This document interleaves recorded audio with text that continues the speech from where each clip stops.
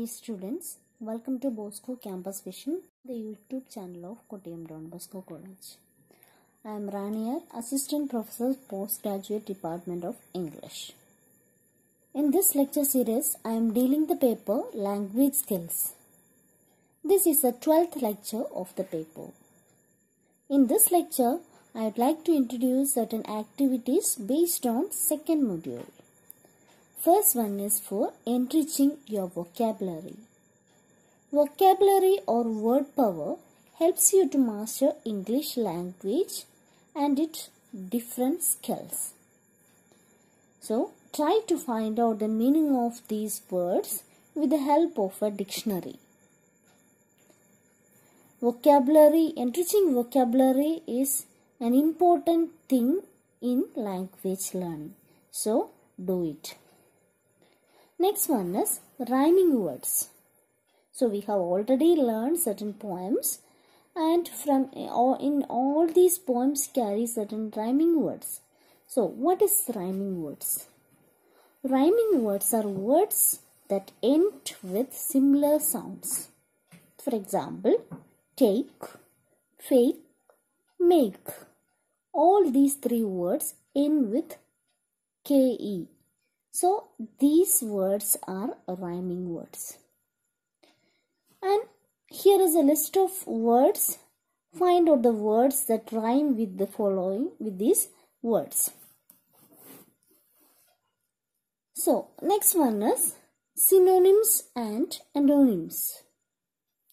So, these two are also part of vocabulary. So, synonyms are words with same meaning. For example, for the word old, ancient is a synonym of the word old because old and ancient have same meaning. So, synonyms are those words with same meaning.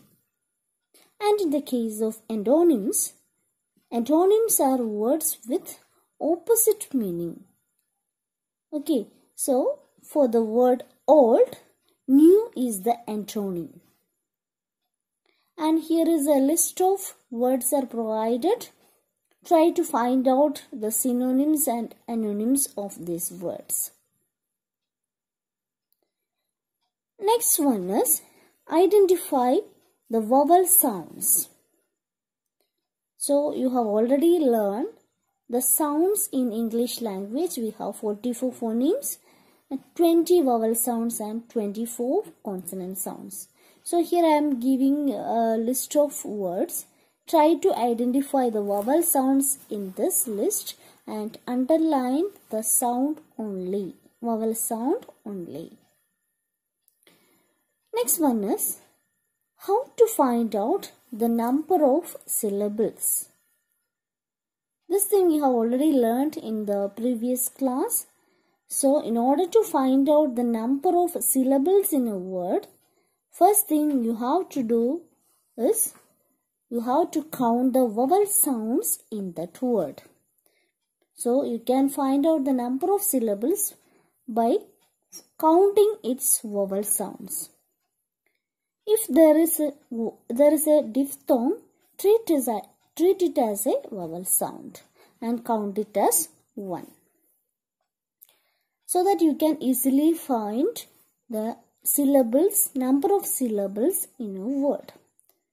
So, as I mentioned in the last class, vowel sound is the nucleus of a syllables. So that you can easily find the number of syllables by counting its vowel sounds.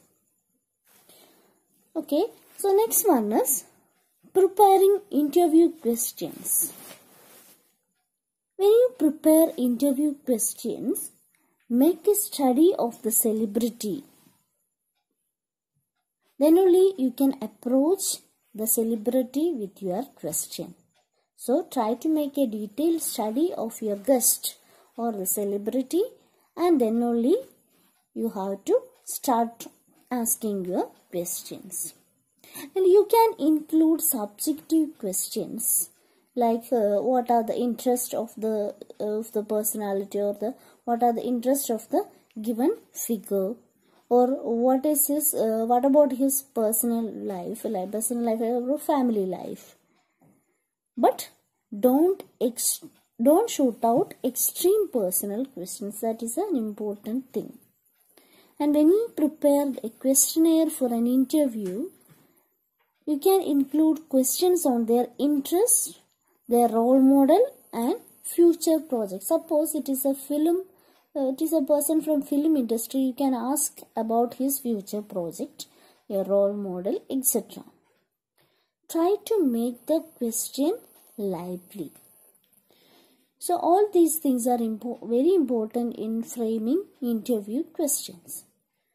So my dear students, in this lecture I had discussed certain activities. I had introduced certain activities, especially the activities to improve your vocabulary.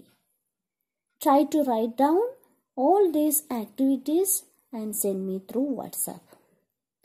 Here I am giving an assignment question also. Do it as your homework and send me through WhatsApp. Thank you. Have a nice time.